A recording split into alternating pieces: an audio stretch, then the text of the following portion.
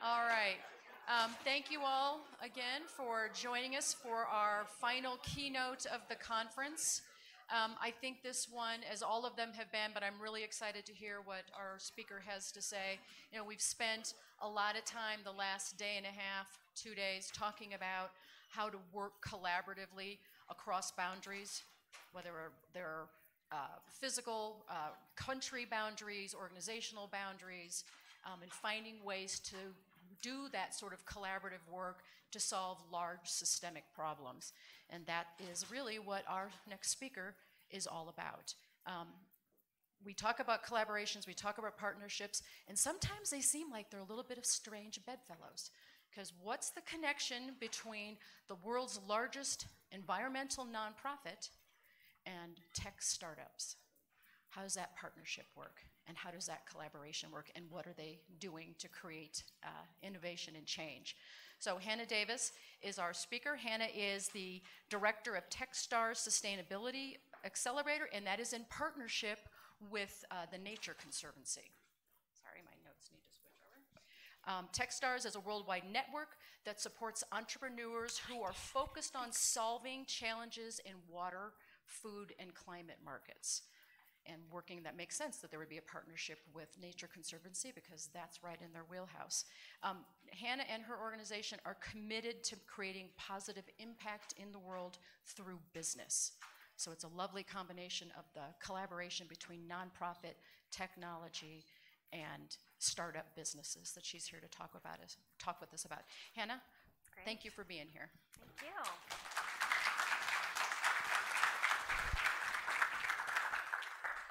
Good afternoon. Thank you so much. I'm honored to be here and really, really grateful for the invitation. So today I'm going to try to talk for about half an hour or less. I know it's me standing between lunch, and I also want to give a chance for questions at the end. So the first time I heard the term ecosystem, I was in college, and it was in reference to our natural ecosystems.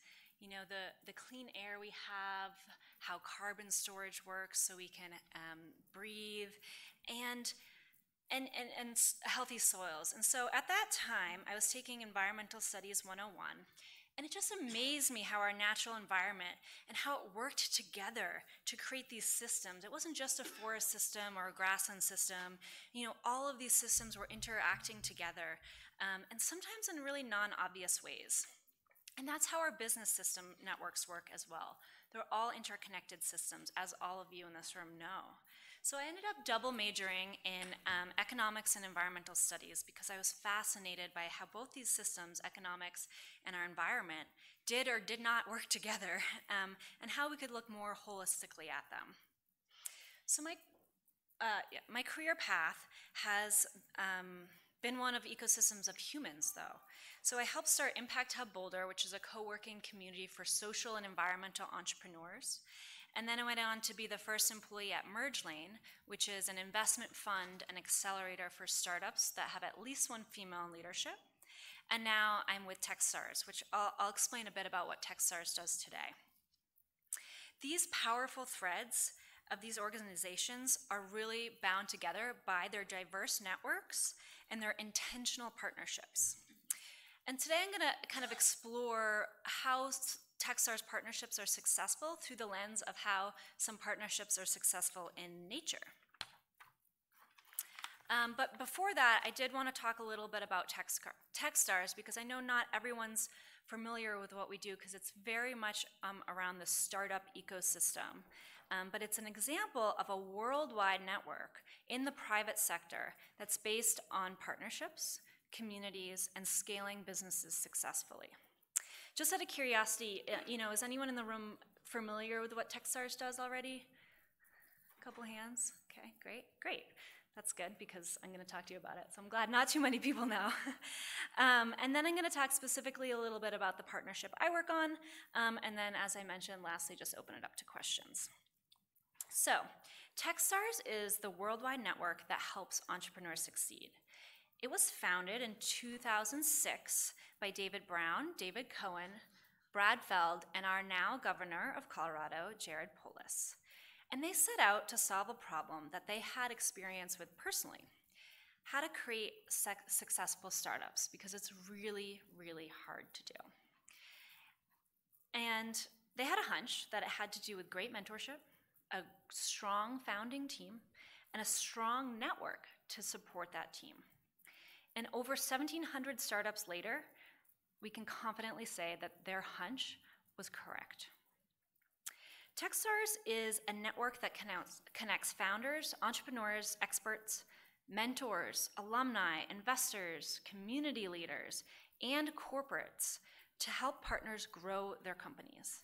Like a natural ecosystem, the Techstars network is an interconnected, living, growing system.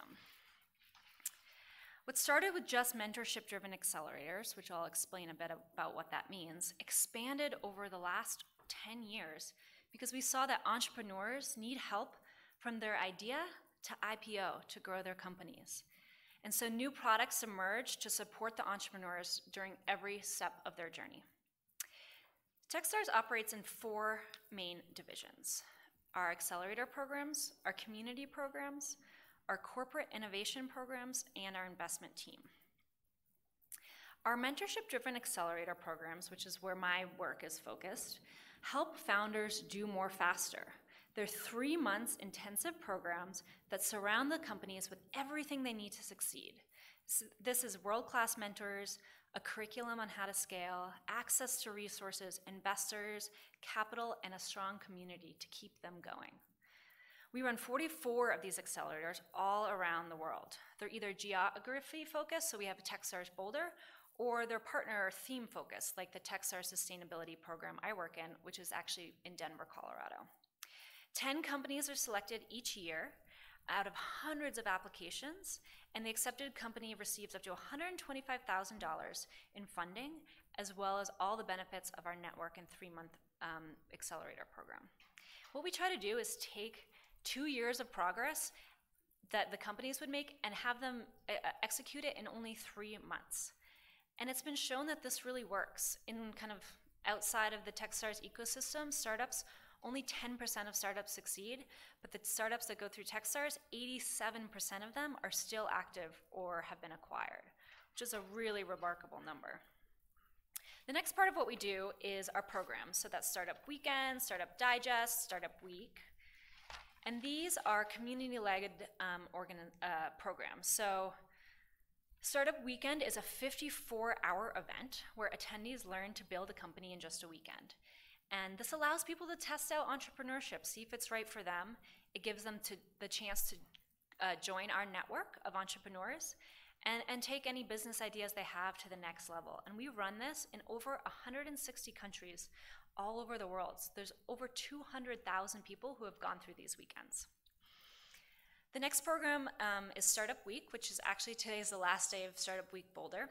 And it's a 5-day, totally community-led event that also happens all over the world. And so this is all free events, workshop, lectures, panels, happy hours, everything. It's just all about bringing people together, learning about entrepreneurship, giving first to the community, and building startup ecosystems in different cities around the world. And then the last part of our community programs is Startup Digest.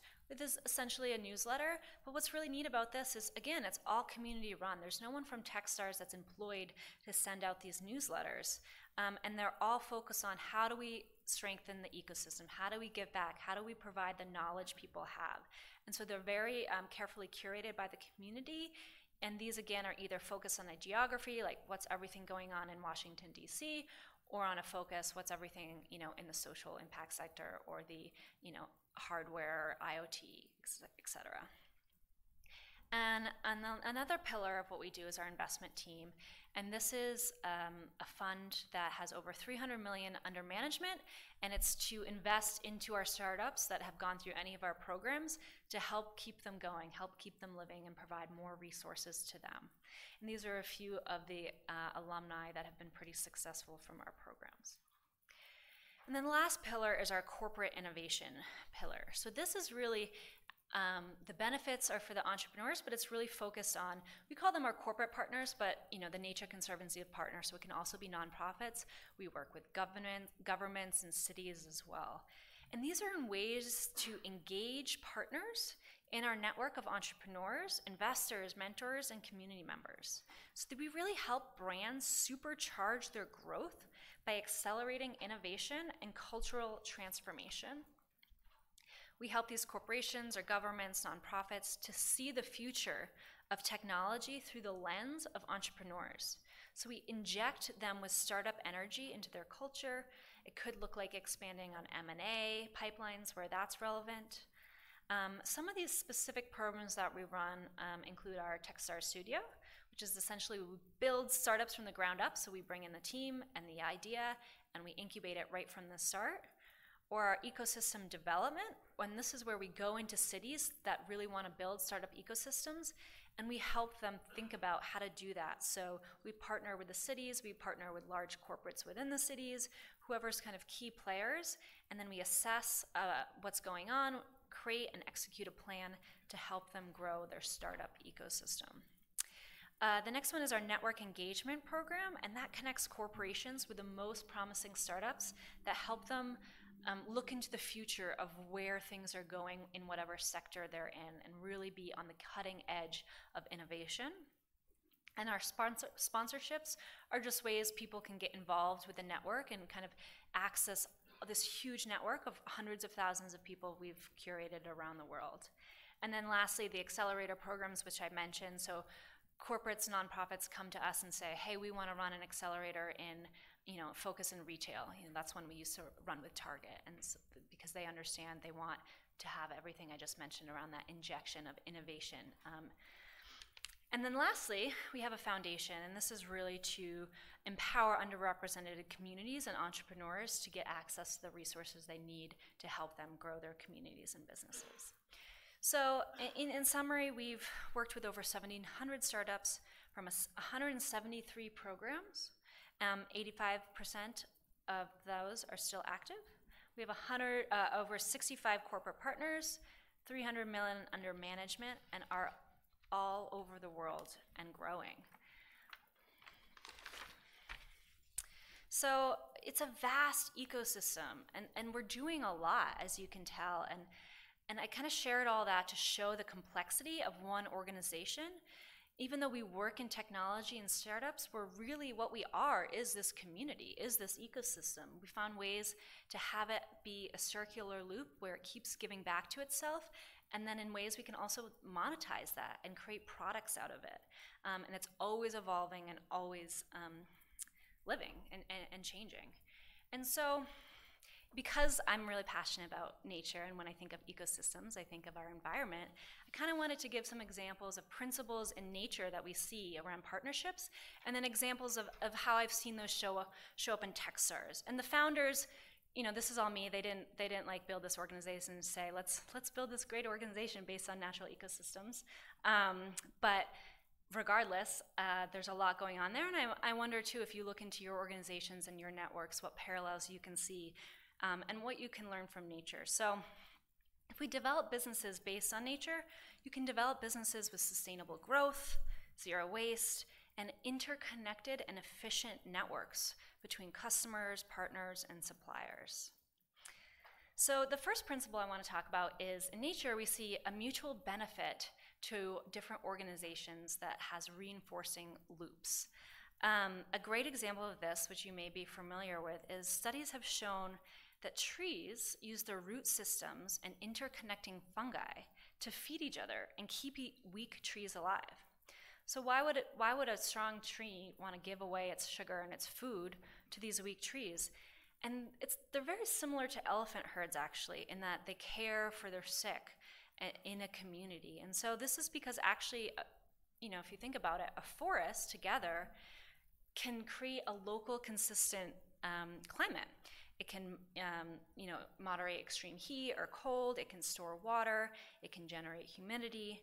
But if too many trees within a forest are dying, that results in these large gaps in the tree canopy, and it's easier for storms to come in and knock them down, and they can't work as that natural ecosystem and network together in creating these ecosystem services they do. So that's kind of why trees look to support one another. There's this mutual benefit to each other in supporting each other.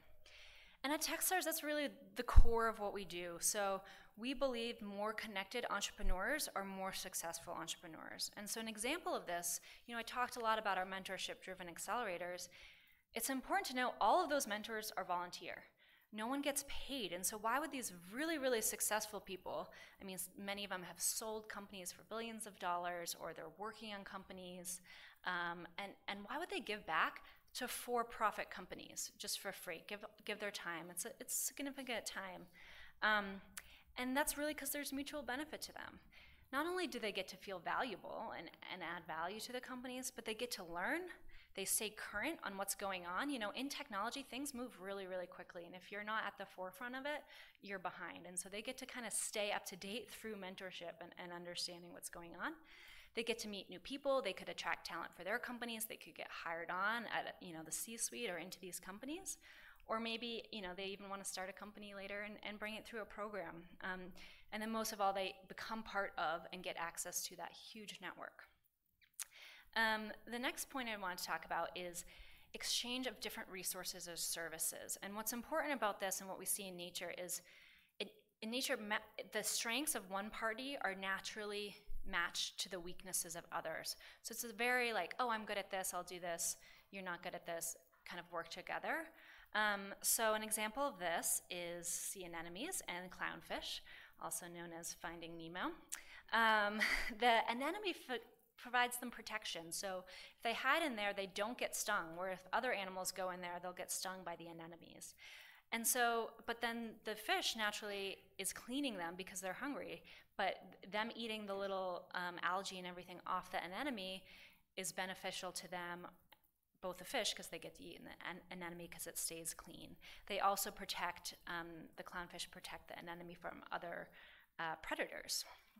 And so an example we see this in Techstars is I touched on it earlier, but corporations need innovation and disruption to be relevant. Today, 25% of today's S&P 500 firms will fall off the index by 2028. And 60% of companies say it takes over a year or longer for them to create new products within their company. And almost a quarter of those say it takes over 2 years to go from that idea of what they need to launching a new product. Corporate business priorities are actually startups' growth opportunities. So startups are really agile. They can move quickly, they can innovate, and they can be successful if they have the right resources. And a lot of those resources the corporations have easily. And so on the corporate side of things, they successfully engage with startups. For them, it's about knowing the right players. There's a lot of startups, there's a lot going on in the ecosystem. As I said, a lot of them are going to fail. So it takes them time and resources to identify who those winners are and to establish trusting relationships and to develop those insights within the startups of what they're doing. And this is a natural strength that Techstars has. This is what we do day in and day out. And so we can provide that value to the corporations really easily. My third principle I see in nature is the benefit of each partner is something that they can readily provide, and they would provide this activity whether they're in partnership or not. An example I love here is mangroves, which are a really, really incredible organism. And so they live on shorelines, and what they do, they protect from hurricane storms and winds, which we know is something that's happening more and more all around the world, whether it's waves, floods. They can prevent erosion by stabilizing the sediments with their root system. They also maintain water quality and clarity. They filter pollutants naturally by trapping sediments that are coming from the land. And then they serve as a valuable nursery area for fish and different invertebrates. And all these benefits they're doing, that's just what they naturally do. They'd be doing this anyway, whether they're a nursery or not. They just work in these incredible partnerships because that's what they've been bred to do and are really good at. And Techstars, again, there's a lot of examples of this, but I think our accelerator partnerships is a great one. So one of our partnerships is Alexa, and Alexa knows voice technology. That's what they do. They have deep expertise there.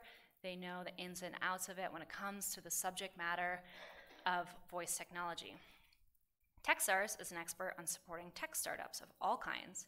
And so they'd be supporting tech startups in this kind of voice technology sector anyway. But when they come together with Alexa, they help Alexa diversify their product offerings, and Techstars gets to widen their network into the Alexa network, growing their network even more. So it's a really mutual benefit there. And then the last part I want to talk about is how partners respond and adapt to each other in changing contexts. As we know, everything's always changing. So in nature, organisms do this over time, as well as can do it more rapidly, but over time it's called co-adaptation. And so a great example is hummingbirds. They've really actually adapted to have these long beaks to extract the pollen from certain flowers, and the pollen adapted to appeal to the hummingbird's nutritional needs. So over time, they both kind of morphed to work together in this partnership.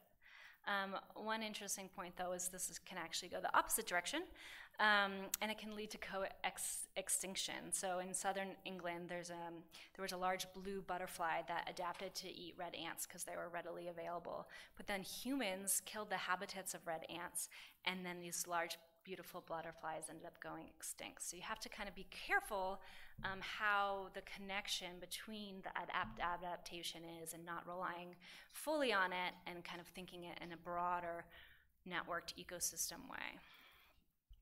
And in Techstars, we're really a platform for perpetual innovation, and we can try to create continuous cycles of engagement. So between and among the network, creating new products that arise as we see the needs, like the kind of last corporate innovation partners programs I mentioned. Those are all really new. The ecosystem development one, brand new, because we saw there's all these, we're doing this partnership with Buffalo, New York. They were like, listen, we want more startups. You're really good at this. And we're like, oh, great, we are. Let's work together. And so we're kind of adapting based on what the network needs and what the community needs. And what we see there, it's reinforcing. Anything we do is making the network stronger. And so we're providing people services and building our network, which is one of the main values that we add. So it's all reinforcing one another. And there's countless more examples, I'd say, in nature and in Techstars around what it looks like to create successful partnerships. And all these can be applied to business. And so I kind of want to take those examples and then talk a little bit more about the specific partnership I work on, because it's a concrete example of a really neat a collaboration between two seemingly different organizations. So yeah, I'm the program director at the Techstars Sustainability Accelerator in partnership with the Nature Conservancy, which is our full name and very long to say every time I say it. And I feel really grateful to have a role in which it gets to combine two of my passions in one. And just in case you're not aware, the Nature Conservancy is an amazing organization, and actually a really great example of a nonprofit that has successfully created so many partnerships and created a whole ecosystem themselves that's been really successful. So they operate in over 70 countries around the world. They have 4,000 employees. 400 of those are leading scientists. They have an operating annual budget of over $750 million. And for more than 65 years, TNC has protected our world's greatest places and our precious biodiversity. And now we're learning that, through science, that people and nature actually share many of the same challenges, and that investments in nature are essentially creating economic opportunities and solving a lot of our human development challenges. And so by solving these top threats to nature, the Nature Conservancy is also improving the lives of millions of people. And they look to, their priorities are aligned with the priorities of the accelerator. So protecting land and water, tackling climate change, providing food and water sustainability, building cities, and connecting people and nature. Those are the sectors that we looked in to source startups for them, to find early stage companies that are doing work in these sectors that can scale and reinforce what they're doing in the world. And the Nature Conservancy works with universities, nonprofits, corporate partnerships, indigenous communities, policy workers, local land trusts, and local communities around the world. And so they chose to partner with us because technology is not their forte.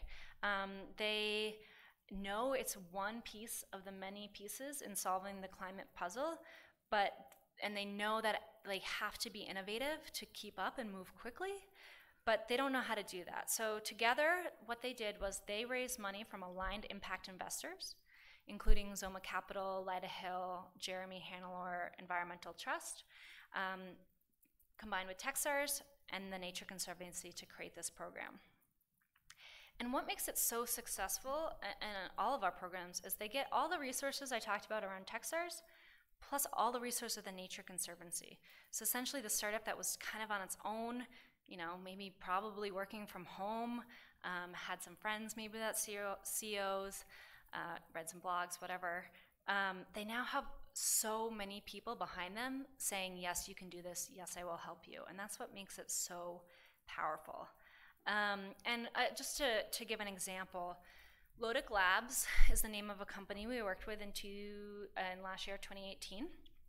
And what they do, they came into the program doing one thing and they left doing something a little slightly different, which is pretty common for our accelerators. So they came in helping big industry quantify and mitigate the impact of water-related risks to their operations and financial performance.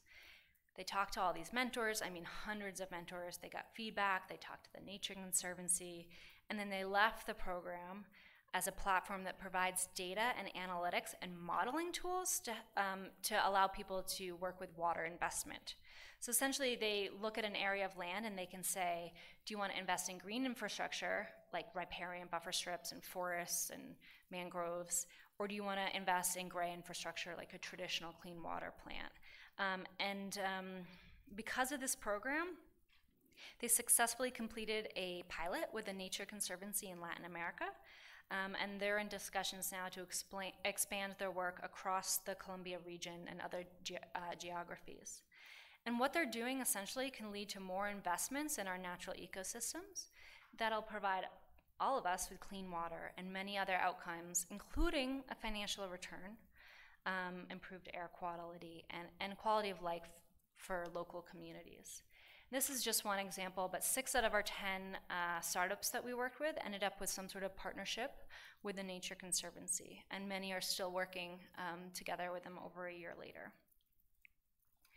And the once separate ecosystems of the Nature Conservancy and Techstars now overlap and can provide lots of mutual benefit to one another. So there's a lot of examples of startups that went through other Techstars programs, like Techstars Seattle had this company called Drone Seed that is a drone that essentially plants trees. So it didn't go through our program, but now they're working with the Nature Conservancy because they're part of our network. TNC is part of our network, and part of what we're always doing is saying, who needs to connect with who? How can we make these connections? Where are the mutual benefit here? So, in conclusion, trees do not operate on the survival of the fittest principle, and neither does Techstars. A tree is only as strong as its network that surrounds it. And a network is only as strong as the forest that surrounds it. And a network is only as strong as the others in it. And building these networks and communities, they're not zero-sum games. The well-being of trees depends on the trees around it, just like the well-being of the strength of our network depends on the other people and the integrity of the people in their community. And that's why we have focused so much, and we encourage all of our startups to focus on investing in relationships. At the core of this, it's always putting the entrepreneur first and how we can provide resources for that entrepreneur. We really value our network over hierarchy at all costs, and we know that together we're stronger together. And one of our values that has helped us get through this is making sure that we're always giving first and giving back to the community.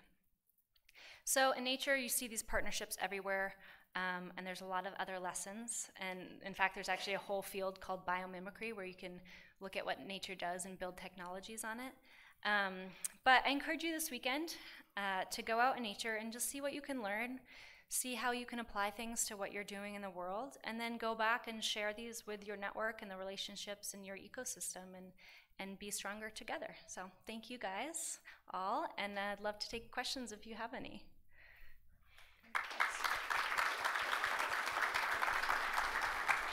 One of the things that I take away from this, it's been interesting over and over during the conference, we've heard people talk about the relationships, the partnerships that our organizations have, our organizations themselves as being living systems.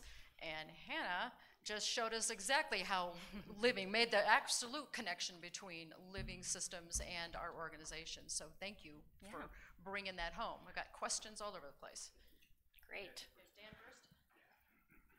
So we heard a really interesting presentation yesterday from Stephanie Gripney about impact investing. Sure. Which just leads me to ask you this question, because I know in a lot of cases the stereotype of a tech investment is ideally a cloud software firm, because there's relatively little capital required and an ability to scale up quickly and generate fabulous unicorn type returns. And I'm wondering, what different dynamic do you see with the kinds of companies that you'd be investing in with the Nature Conservancy?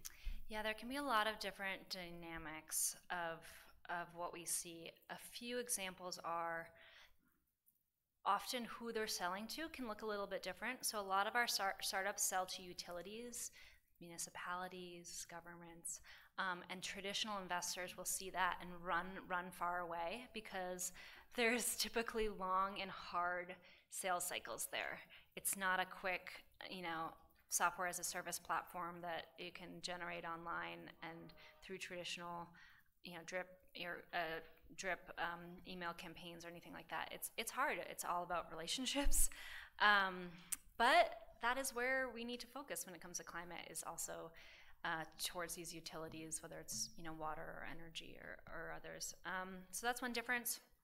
I'd say another difference along those lines, we have probably more hardware companies, hardware software components. So another example of a company we took last year is a robot that goes in pipes, and it can detect leaks in city pipes up to an inch while mapping the city pipes with GPS, which is something right now you probably have had an experience where you're trying to go somewhere and the road is all dug up because they're digging around and trying to figure out where the pipe is, and because it burst, and so they prevent those problems.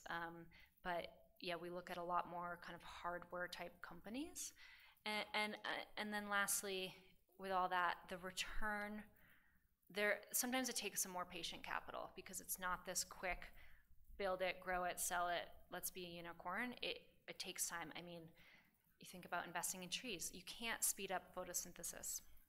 It just is what it is. I mean, I'm sure someone will figure it out at some point, but right now, and so you have to kind of look at different time horizons and be more patient with your capital sometimes. Sometimes they can run the same as a traditional company, though. Hannah, loved your passion for nature and ecosystems, so appreciate that. Yeah. Question on a different level.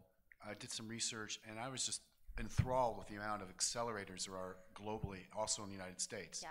So do you have any strategies about keeping up with competition, or is that just growing your ecosystem to all these other partnerships, whether they're the Halcyon in DC or the other, the other kind of accelerators are out there? Yeah, I'd say a few things. One, Halcyon is a cool example of how we can work together. So we had a company last year that went through the Halcyon program, and so it was a great kind of feeder into our program. So for some of them, it's actually deal flow for us.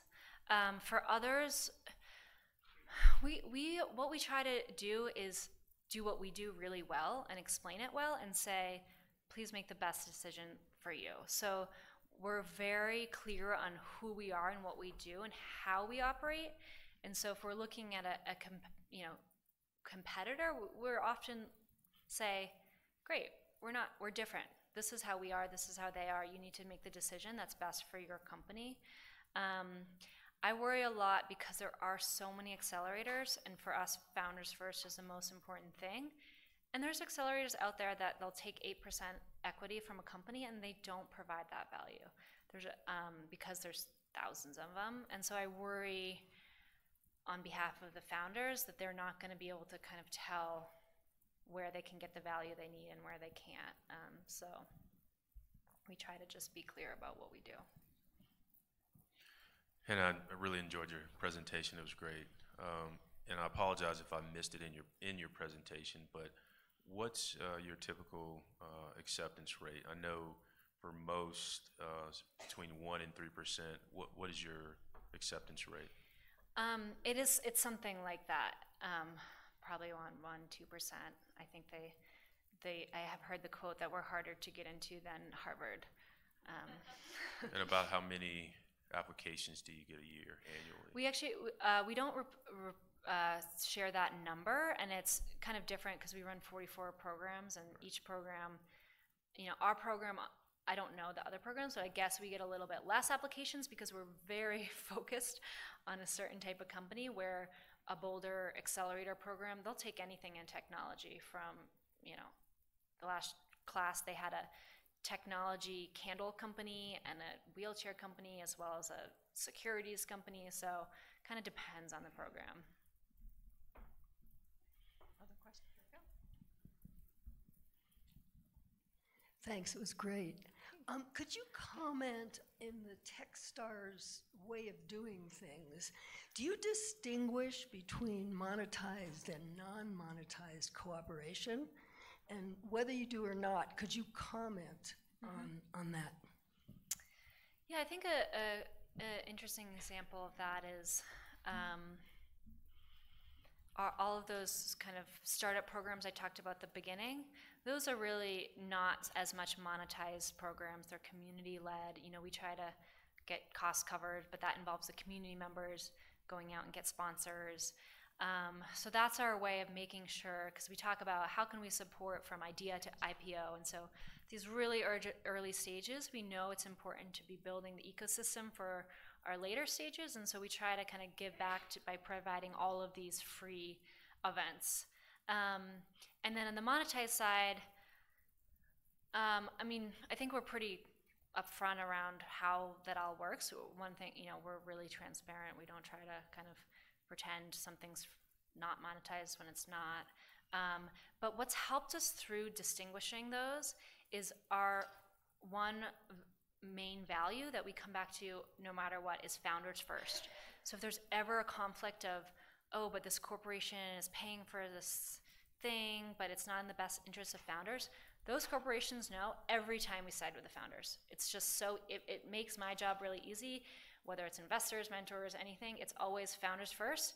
And so we can go back to that if there's ever like, oh, what do we do in this situation? And it makes it super easy. Hi, I'm from San Antonio, Texas, and we're building our tech presence, and we're also writing a climate action plan. So selfishly, how do we get Techstars, and what are your criteria for expanding to new communities?